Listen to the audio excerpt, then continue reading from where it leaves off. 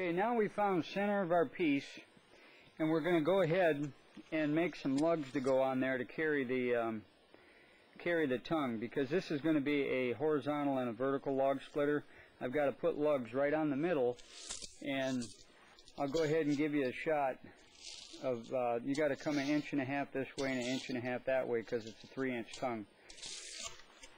So we'll go ahead and get you a shot of the plate here. Okay, what I did here is I've got a 8 by 8. We're going to go right down the middle with it, 4 inches.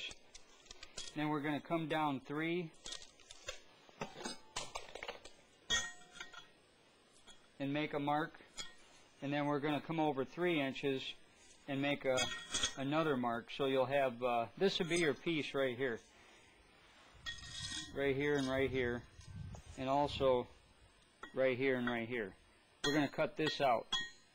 So that's going to come down the front of your tube steel, and this is going to go across the top, and we're going to have lefts and rights.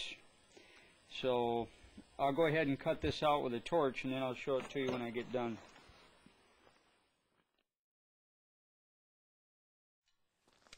Okay, now you want to find center and make your mark, and then come back 1.5 inches and 1.5 inches if you're using 3-inch tube steel for your tongue.